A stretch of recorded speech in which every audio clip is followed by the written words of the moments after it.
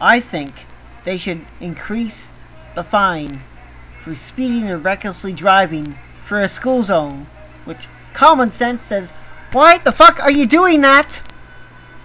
Do you really want to wipe out somebody's daughter or son or an entire family? What if that was your son or daughter?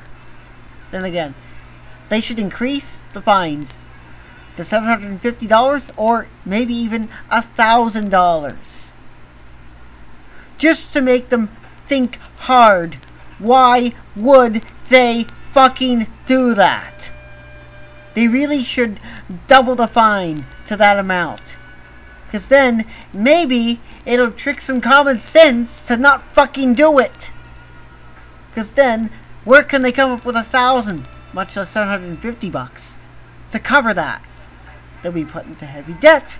Or maybe they should increase it to $1,500, maybe $2,000. Oh wait, actually better yet, maybe they should increase it to $5,000. That's $5,000. That will ensure people don't fucking do it. And also, the fucking law enforcement, why aren't they actively doing that? Why aren't they actively patrolling to make sure this shit doesn't happen? And why aren't those cameras that are installed actually automatically taking a photo of the license plate and issuing the ticket in the mail automatically? Like, why aren't they doing that? Why isn't that happening? If you want this shit to stop, that is the only way to do it.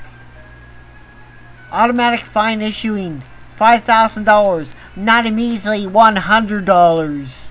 It should be $5,000. Is it too much to ask?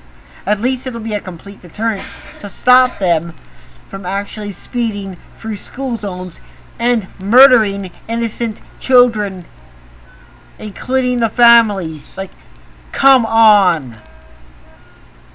Come on, City of Toronto. Come on, Council. Get your shit together. Put the full force of Vision Zero. Put it in full force. Put it in and do it right now. Thank you.